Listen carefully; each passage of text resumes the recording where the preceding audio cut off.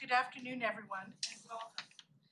We begin today by acknowledging that our college and the city of Winnipeg sit at the crossroads of the, Anishinaabe, Métis, Dakota, and Oji-Cree nations. As such, we acknowledge specifically that we are in Treaty 1 territory and on the traditional lands of the Anishinaabe peoples and the homeland of the Métis Nation.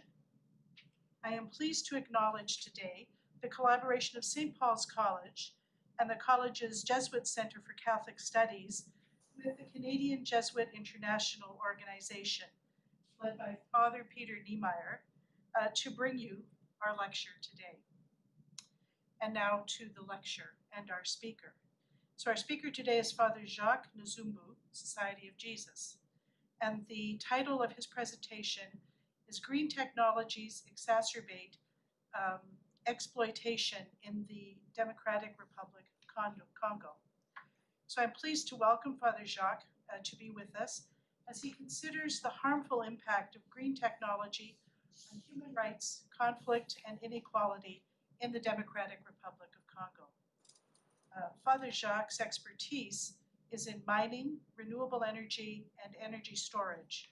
He holds several master's degrees and is currently completing his doctorate at the Université du Québec à Montréal. So, please may I ask you to join me in welcoming Father Jacques this afternoon.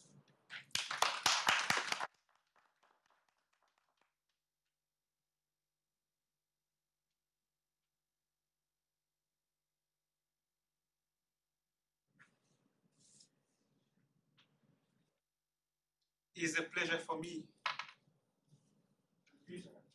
to share with you some inputs about mining and energy transition and conflict in Congo.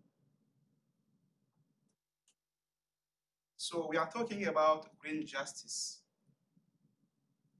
I'll be talking today first about the climate change, global warming, and I will talk also about green technology we need to go from a red planet to the green planet. And also I will talk about how do we produce this kind of green or clean technologies. And the mining, the minerals is very important in this process. And how we in Congo, we produce strategic minerals for our phones, tablets, and this green transition. And finally, I'll be talking about what it is important for us to do together as we have one world in solidarity with those who are suffering in the global south. So we are beginning with the transition. As we know, all of us, we want to give those who are coming after us not a red planet, but give them a chance to have a green planet for the future. But this challenge is our challenge today, not only for those that are coming tomorrow. For the moment, because of the use of fossil energy, our planet, I can say, is now red. But we need to move from the red planet to the green planet. The question is, how are we moving from the red planet, climate change and global warming challenges, to the green planet, sustainable planet, not today, also today, but tomorrow also. As we are moving from climate change challenges to a net zero edition, we need green technology. We need clean technologies. And here you can see we have a lot of green technologies for this transition. This is, I can say, a good news for all of us. It's a good news. We have to move. So we are supporting this transition. But this transition has some problems. You have to know about conflict. Because the question of green technologies is, how do we produce the green technology for this kind of transition? So we need minerals. We need raw materials as cobalt, lithium, nickel, iron.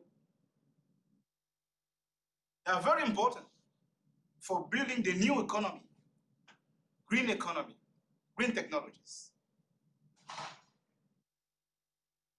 But where strategic minerals comes, so we call strategic minerals or critical minerals, those are very important for green technologies, for green economy. You can see in the map of global critical mineral production. So my country, I'm coming from Congo. I'm coming from Africa. I'm coming from Congo. Congo is located here in the Central Africa. So in Congo, we have most, can say, 70% of the cobalt in the world comes from Congo. And the cobalt is the key raw materials for batteries, for lithium-ion batteries, for electric car, for solar panel. So we need these key raw materials. And also in Congo, we produce a lot of cobalt, lithium, coltan for our tablets, for our mobiles, our cell phones.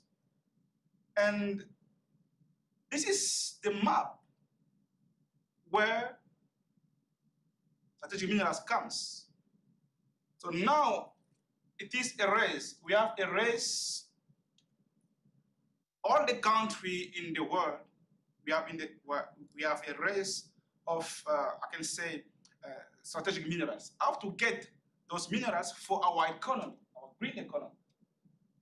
This race has huge consequences in my country.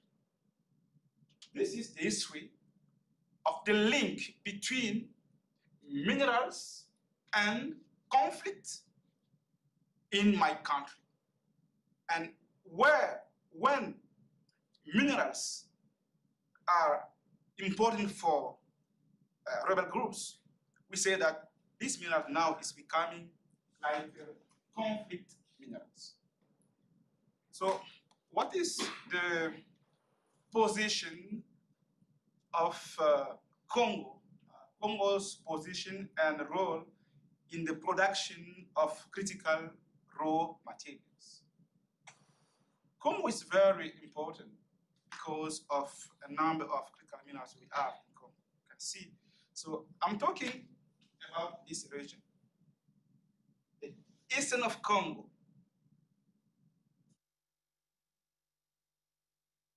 in Rwanda, Burundi, Uganda, Tanzania, and Zambia, eastern of Congo,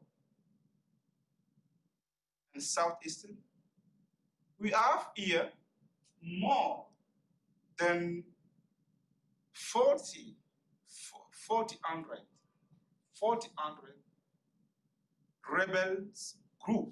rebel groups, soldiers fighting there because of the conquest of the control of raw materials. So we have coltan here, we have tungsten here, we have gold here, and in the southeast we have cobalt, copper, uranium, and also niobium. Very important for the transition. So, since 1994, after the Rwanda genocide, in Congo, we have lost more than 10 million of Congolese have died because of the control also of raw materials. So Congo is very important in the supply chain and value chains of green technology.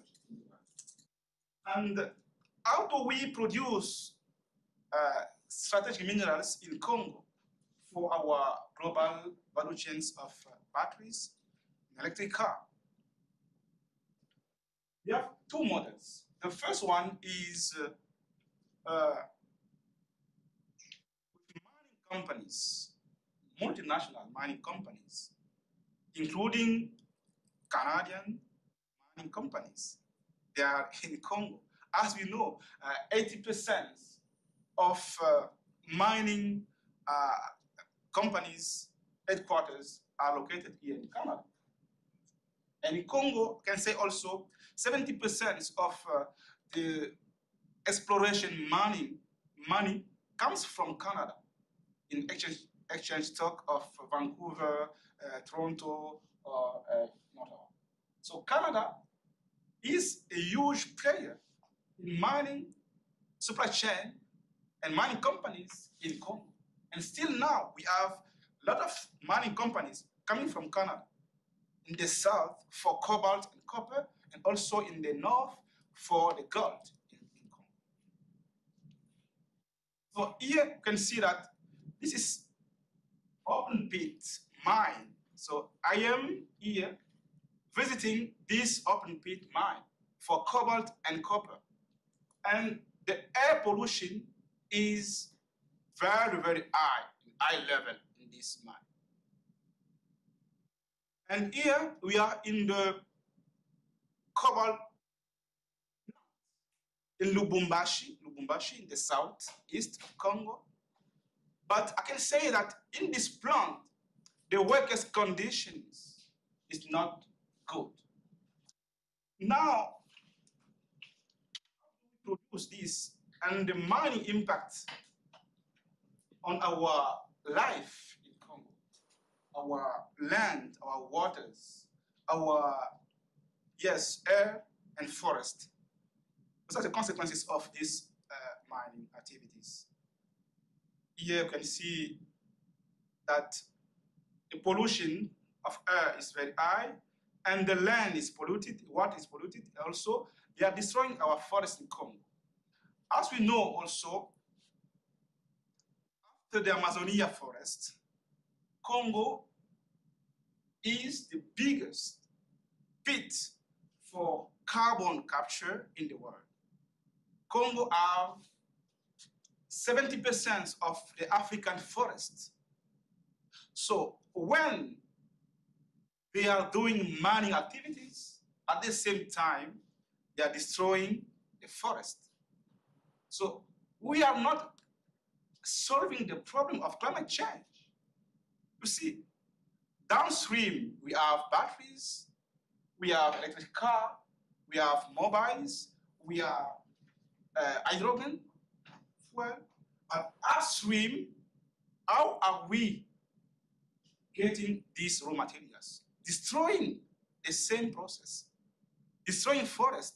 So we are not solving globally the problem of climate change, because upstream there is a lot of problem.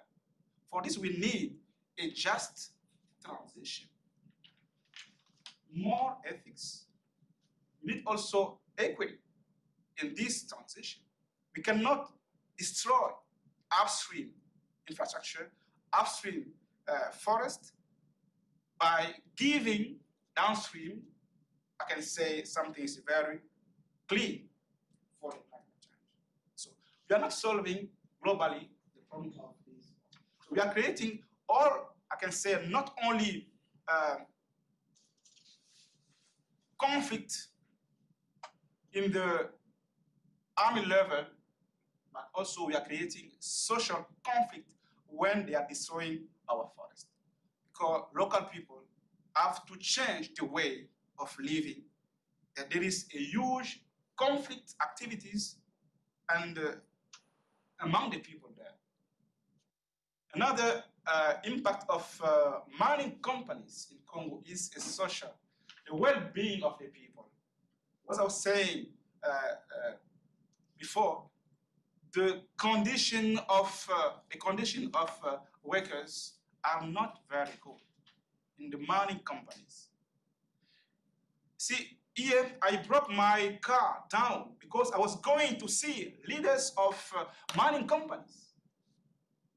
There's no roads, but they are getting a lot of money coming from mining activities, but there is no roads. I was going to see them. I brought my car down, so we are working with my friend. You see, there's no road. So I can say, in the social level, we don't have well-being. We don't take advantage of mining exploitation in Congo. So, and mining companies don't create huge jobs because it's a technique process. So because of the lack of knowledge for the local peoples, they cannot have jobs there inside mining companies. So workers are coming outside of Congo, outside of these regions. So for the people, this is very frustrating for them. Now, a second model is artisanal mining activity. Here is a huge problem for us in Congo. If there is no direct link between mining companies and rebel groups and conflicts, but there is indirect links because those who are working in artisanal mining, they sell the same product to mining companies. So there is a link between all of them. But there is a huge link between artisanal mining activities with rebel groups. So when we are speaking about conflict minerals in Congo, in the world, mainly we are speaking about artisanal mining activities. Because here we see that rebel groups, they need money because we cannot go far supporting the war without money. It is impossible. So rebellions and groups, rebel groups, they need money. And how to get money is to produce more and more cobalt, more and more gold, more and more tungsten, and to sell to mining companies, and there they will get arms and money for this. The first consequence is impact of mining activities, artisanal mining activities, is the safety of the vulnerable people. And the first are children and women. Women are washing. They are washing cobalt and copper in Lubumbashi, southeast of Congo. This water is very toxic, very polluted. So women are getting some diseases. They can give birth to children that's very, they have huge impact on health. So not only I can say the safety for mothers, for children, for girls, but also I can say that the women here and the children are very, very destroyed because all the minerals of Congo in the southeast of Congo, like copper, like cobalt, have a little amount of uranium. So they are working with Iranian. So this is the invisible, I can say, impact on the safety of a lot of women and children there in Congo. And also, we have a lot of, I can say, human rights abuse and violation of women around the place where they are working. So they are very vulnerable for that. So this is not a theory. So I am here in the ground because I was working in Lubumbashi, both with mining companies, with the government, and with artisanal miners. How can we do the things different? See, I went to see children working on the mining activities. So after they will have just $1, $1. And all product will be sold to mining companies. So they are taking advantage of this. So the presence of a child in the mining supply chain mining in Congo is a huge problem for us in Congo. So how can we withdraw children and in the supply chains of cobalt and copper for our mobile, for our electric car? It's a huge problem for us. See. And the question is why children are working there? Because of the level of poverty, as the family are very poor. So they cannot go to the school. I can say in the southeast of Congo, here in Lubumbashi, 400,000 children have no access to the education. So they have to work every day to support their own family. You know that children, the place for children is the school. It's the same. See here, the family is working. Not only the father and the mother, but all members of family are working how to have some money for the family. Even the little are there, seeing what it is. So they are very strong. And I can say that 4 days ago in the US, for the first time, they declared in the US that now lithium ion products is now a child labor product. So for us, it's a huge change in the world. For the first time in the US, they say that lithium ion products is now a child labor product. So here also in Canada, I mean, we want to advocate of this kind of regulation so that we need cobalt, we need copper, we need lithium, nickel, but with more equity, with more respect on human rights. Yes, so that we can build together win-win, I can say transition, just transition. I don't know if you can, Peter, play this video, just to see how children are working. Yes. They don't go on the ground, but the role is washing minerals.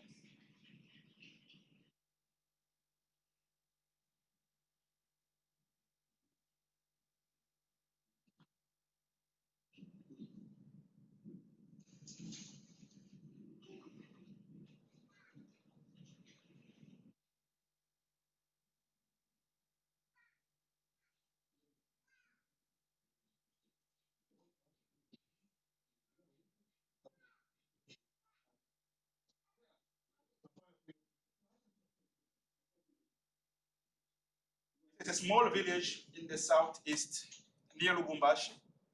It's the same video.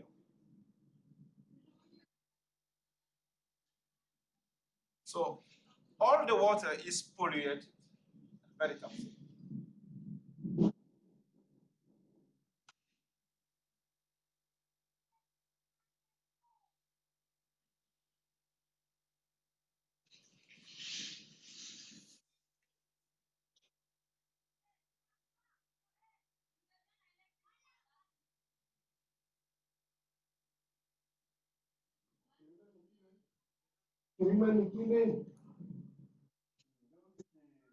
condemned.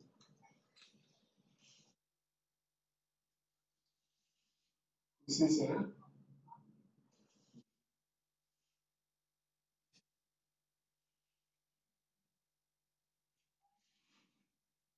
So for us, it's a huge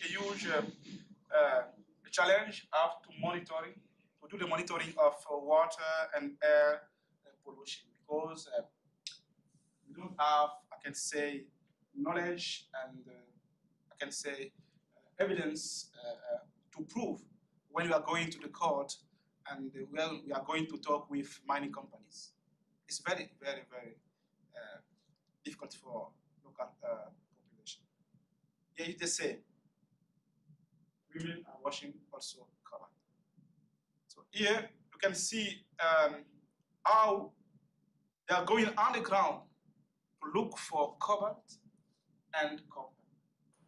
So the shift can be there underground more than 10 hours or 50 hours underground. Look for minerals, cobalt and copper. And without safety, they're going underground, 10 meters underground. Very difficult for them.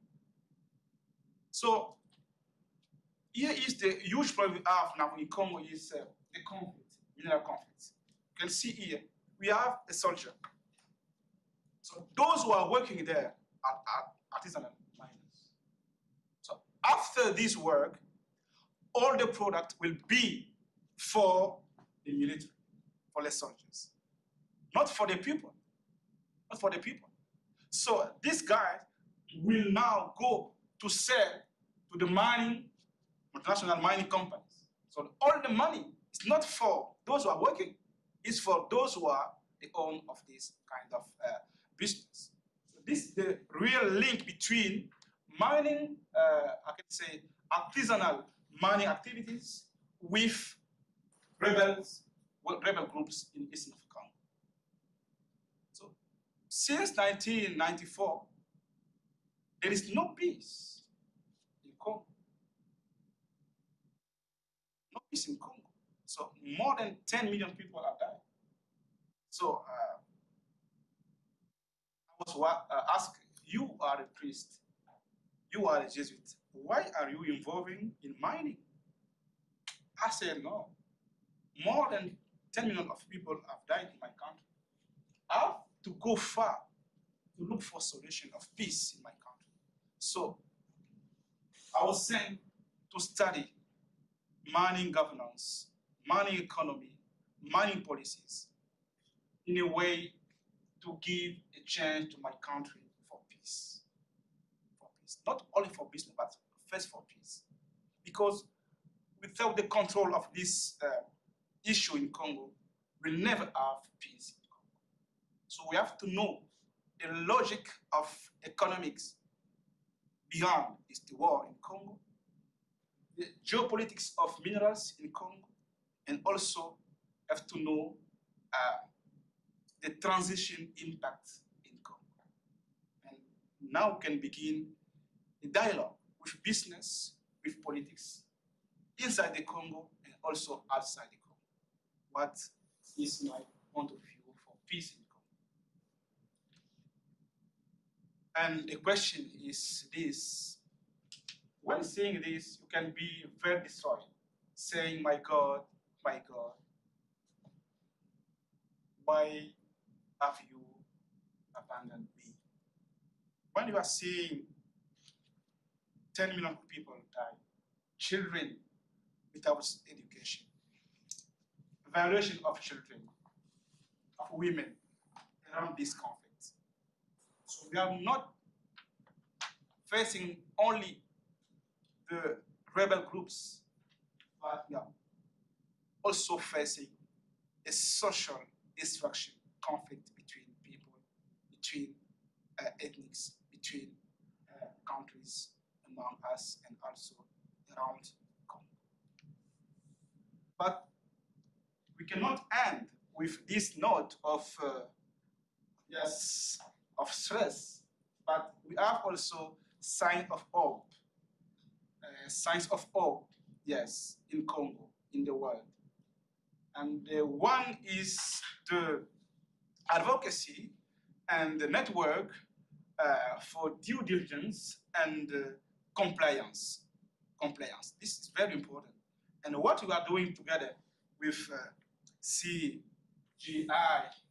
Jesuit, is to go more and more for more due diligence for mining companies here in Canada and also abroad and outside Canada.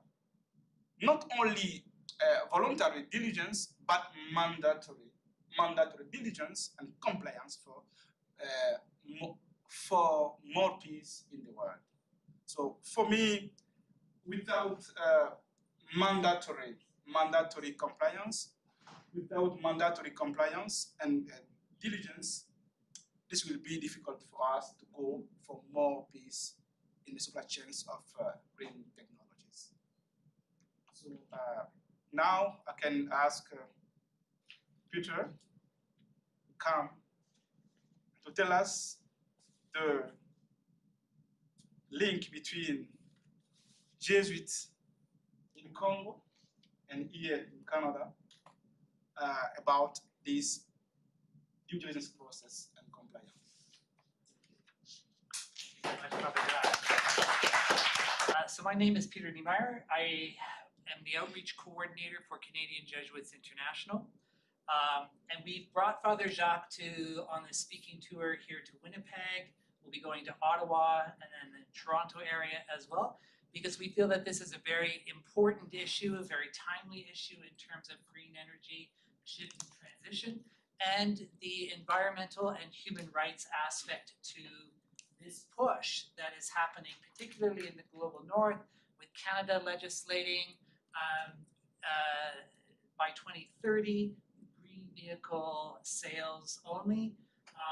So this is going to put a lot of pressure on places like the Congo in terms of these resources, and then the impact, the social impact, environmental impact that it's going to have, or it will continue to have, intensify in the Congo.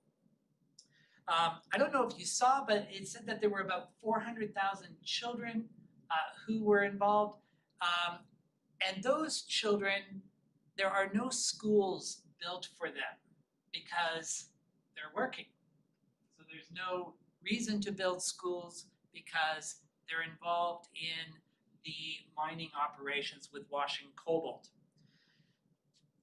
As Father Jacques also said, this is a particularly Canadian issue because up to 80% of the world's mining headquarters or the world's mining companies are headquartered here in Canada.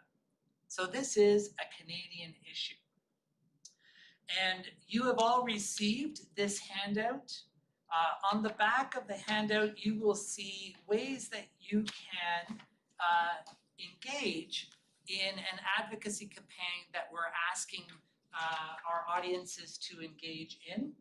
And that is to call upon the Canadian government to support two new bills that are before Parliament right at the moment, Bill C-262 and Bill C-263. Those are the two bills that we are encouraging Canadians to call upon their members of Parliament to support.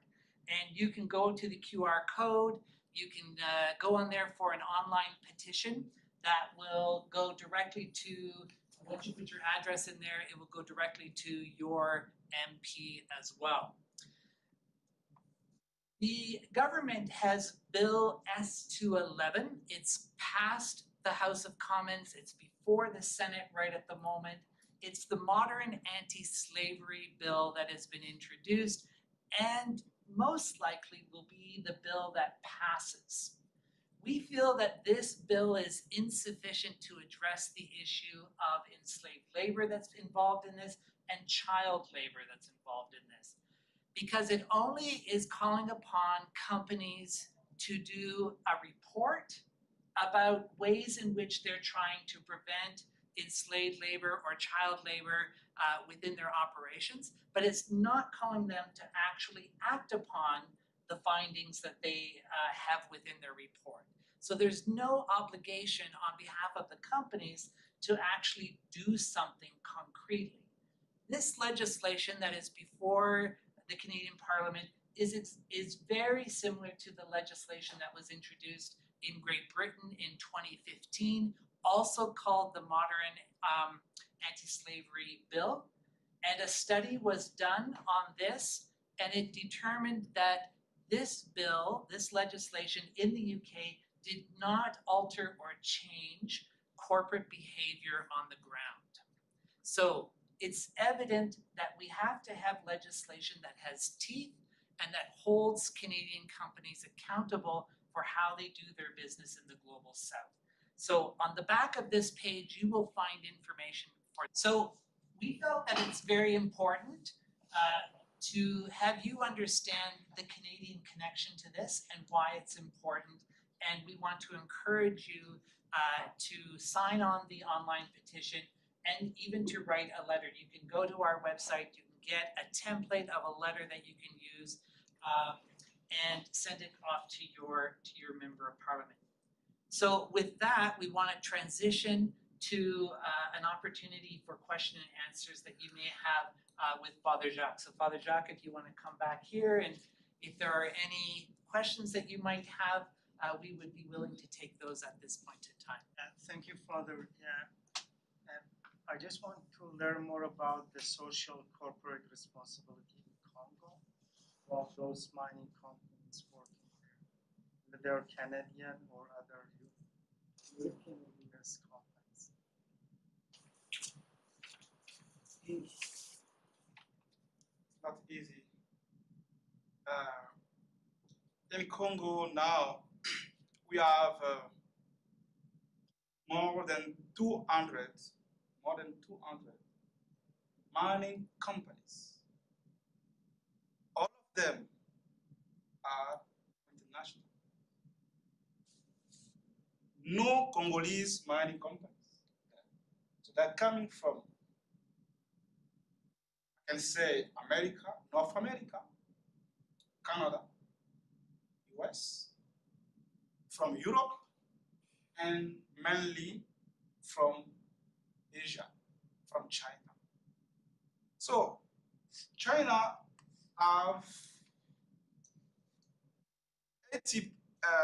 80% of Congolese mineral markets.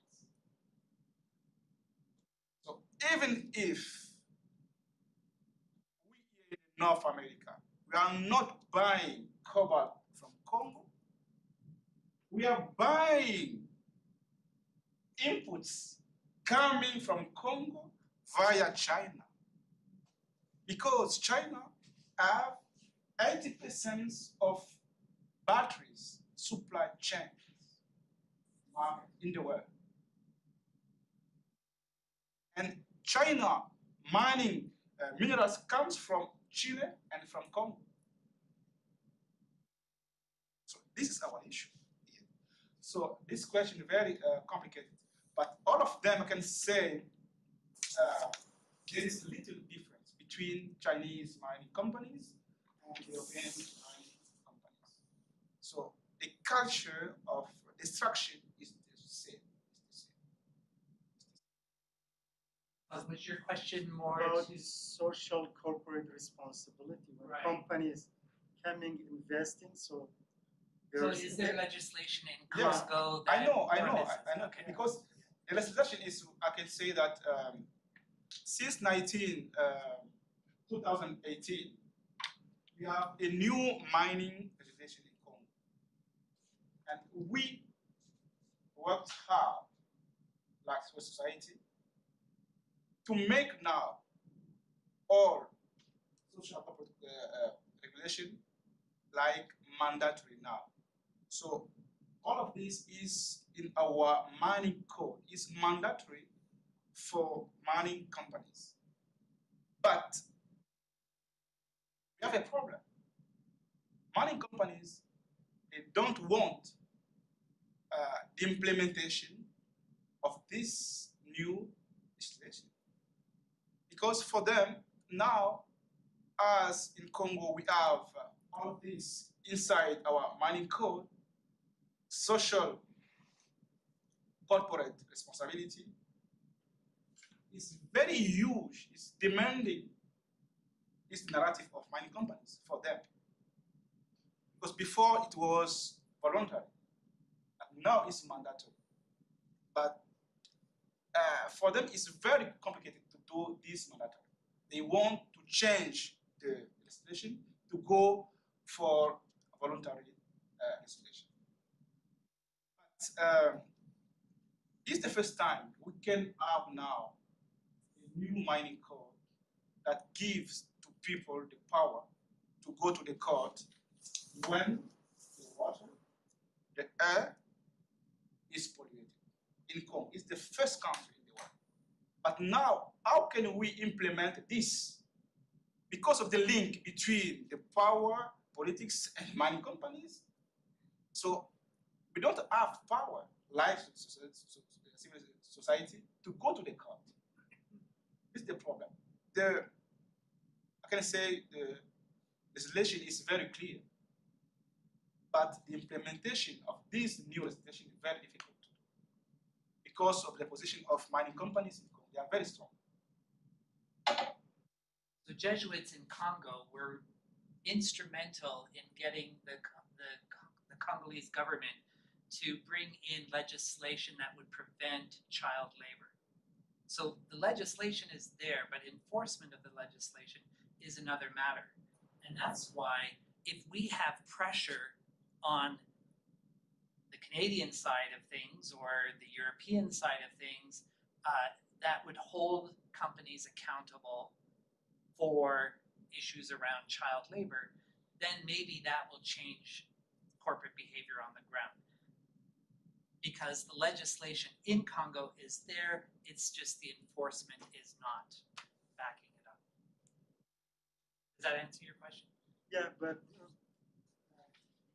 there's another part of it for the social corporate. For example, in our country, for the oil companies, beside with the child labor and all other, they should invest in this community when it's about roads, hospital, education, schools. It's also part of their social responsibility because they are taking resources from this community and they should contribute for the well-being and the welfare of the community.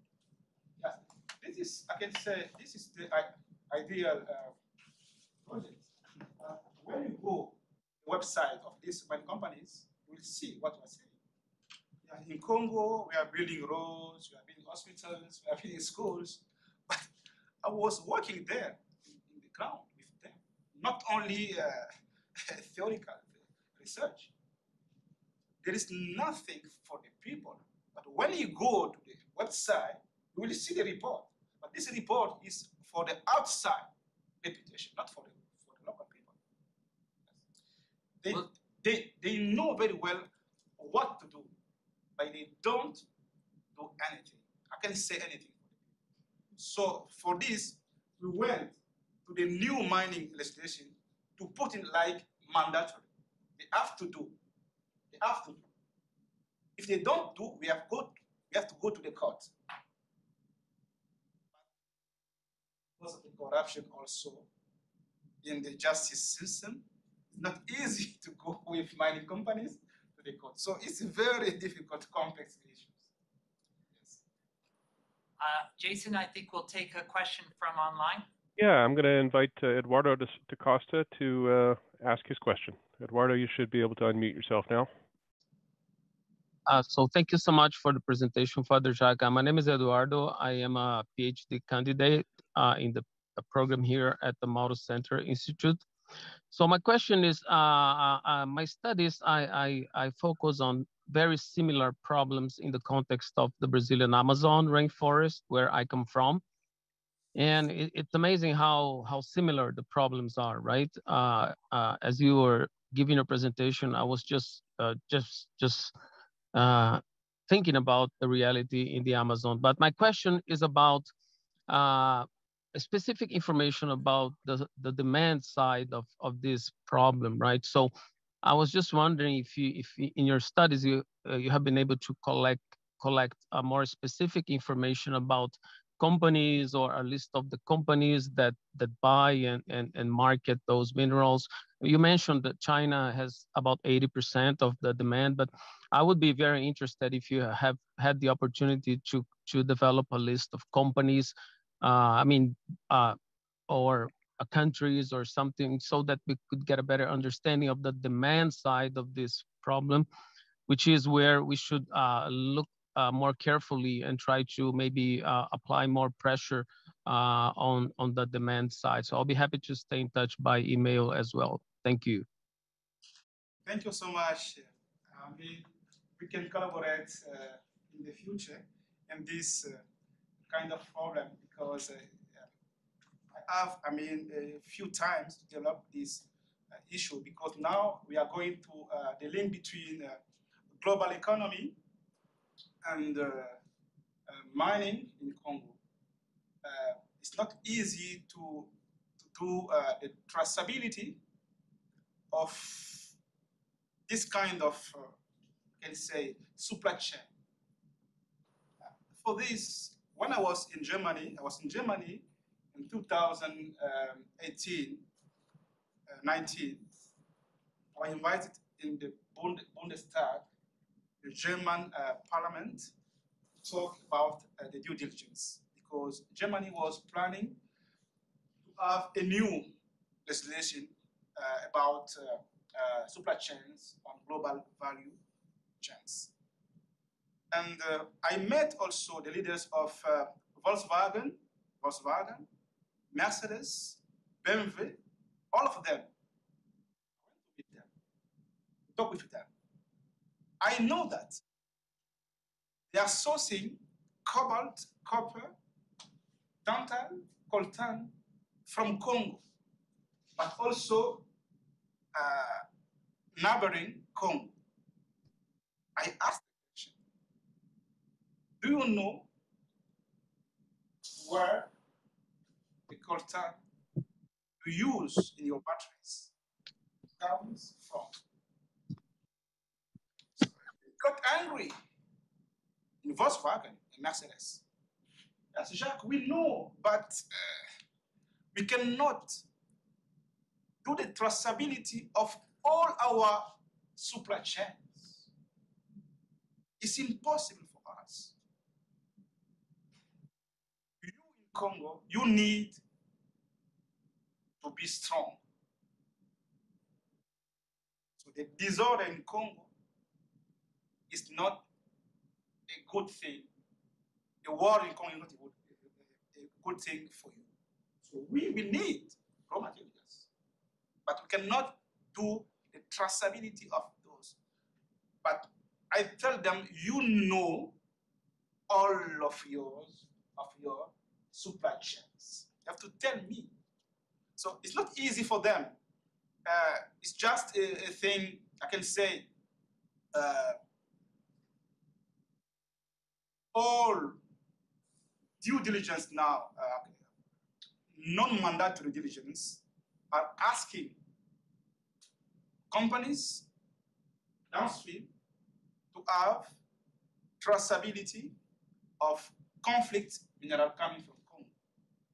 But they say that we cannot do this. It's costly for us. We'll do only for big suppliers, not for small suppliers. And that's the point. So they will buy not from the biggest one, they will buy from the little one. And they don't have responsibility to give the report to the German company.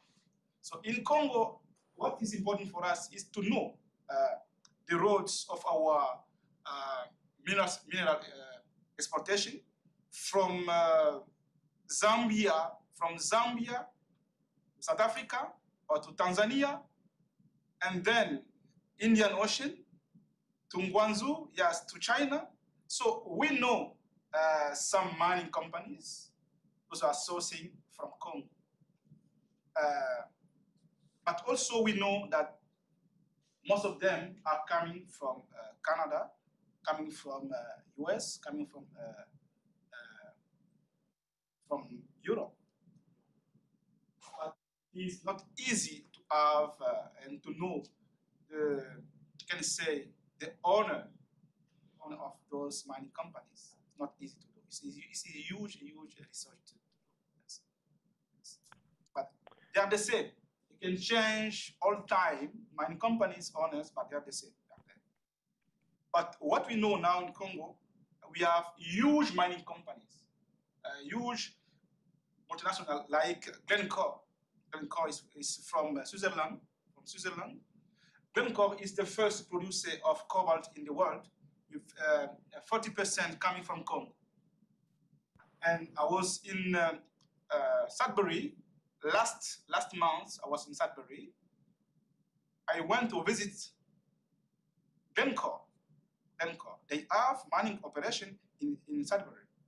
So when I was talking with them, they told me that it is impossible to understand that in Congo, things are not good like here. Because we Glencore, we have a global culture of corporate responsibility. You see, in Canada, it's different, and in Congo, the same company is working differently, and not easy for them. So we have Glencore is the first player. We have also, you can say, Canadian mining companies. So I don't know, like yes, Ivanhoe with Kamoa project. Ivanhoe is now, I can say, the global second mining operation in the world after Escondida in Chile for copper. This is Canadian mining companies. But this company is saying that we will proceed with a lot of innovation in our operation. So we will be different to others. So we are waiting to see how these Canadian mining companies will be very different from others. Yes. Thank you, Father. I do have one other questioner online. Maybe there's time for one more question from Dr. Emma Alexander from the University of Winnipeg. Thank you very much for your excellent talk. I'm interested in two aspects of human rights protection. One is children. And I saw when I was in Congo for a long time in 2014-15, I saw the degree of human rights protection that children did not have. But what concerns me most is the fact that Global Affairs Canada, in other words, the Canadian Embassy, which I became very familiar with, the Canadian Embassy is there primarily to facilitate and to support mining companies. Most Canadians don't know that. Most Canadians who come to Congo don't know that.